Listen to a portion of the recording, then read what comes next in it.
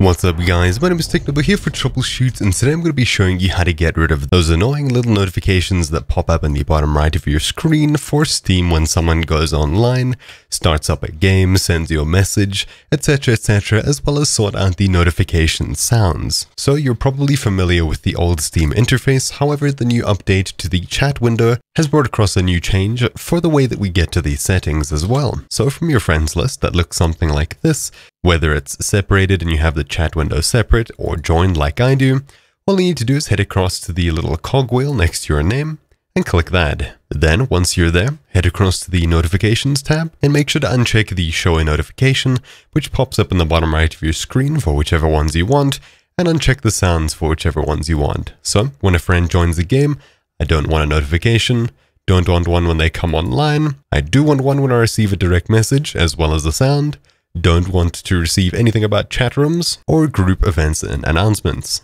Of course, if you'd like to have any of these on, you can go ahead and turn them on, or you could have just the sounds if you wanted. But anyways, that's the basics. That is how you go ahead and remove those annoying little pop-ups that come up if you don't specifically want them.